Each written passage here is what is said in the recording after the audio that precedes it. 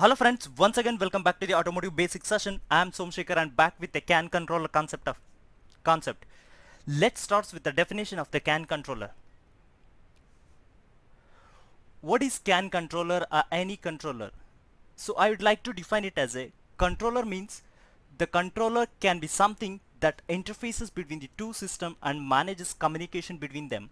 As you can see in this slide, I have given the definition of the CAN controller. So what does it mean? Let us understand with a simple example.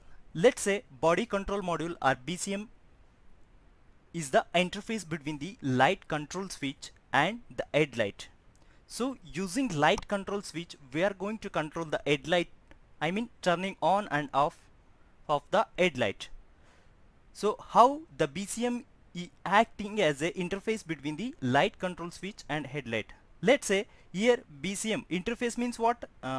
Medium between the two devices. Here the two devices are light control switch and headlight. The medium or the interface is BCM. Here the BCM processes the signals coming from the light control switch.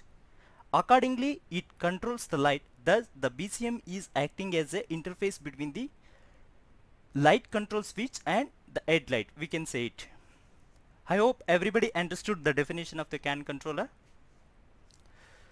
Now coming to the types of controller, or here we are also going to understand in this video how we can choose the appropriate controller to our applications or in automotive network. Let me tell you, there are three types of controller in a CAN. First one is part A, part B and part C. You can see in this slide I have given here part A, part B and part C. Part A is also called it as a 2.0A. That means it supports only 11-bit identifier format of CAN frame format. Coming to the part B we can also call it as a 2.0B passive, and we will see what does it mean 2.0B passive means. And coming to the part C, the third one, 2.0B active, this also we will be understanding in next slide.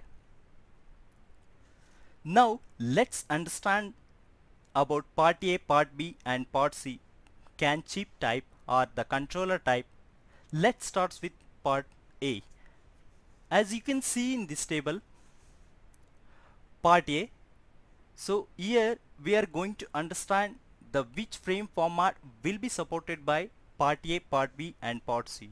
Accordingly they are divided into part A, part B 2.0B passive and part C 2.0B active. Depending on these depending on these points, we can choose the appropriate controller required for our application. As you can see in this table, part A, the 11-bit identifier, if you choose part A controller to your application, so it can support only 11-bit identifier CAN frame format. So if you want to send, if you want to communicate with the 29-bit identifier, it throws an error. That means it cannot handle the 29-bit identifier CAN frame formats at all. So that's what part A. Now coming to the part B, as you can see in this table, the 11-bit identifier frame format is supported. That means it can send and transmit. But if you come to the 29-bit identifier frame format, as I already said, CAN 2.0B passive part B means.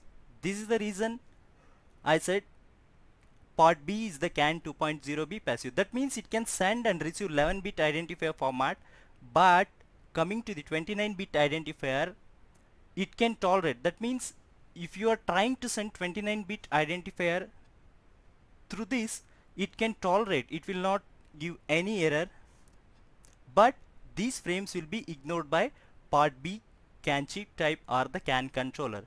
But coming to the part C, both, as you can see in this slide, 11-bit identifier and 29-bit identifier, you both the frame formats you can send and receive. So I hope all of you understood that now. How to choose the CAN controller type. For queries, please leave comments below. If you enjoyed this video, please subscribe to my channel Secrets of Automotive Industry and hit thumbs up. Thank you all.